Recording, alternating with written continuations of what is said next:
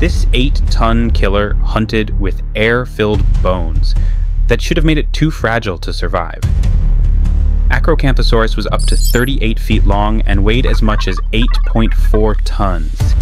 It lived approximately 113 million years ago, across what is now Texas and Oklahoma.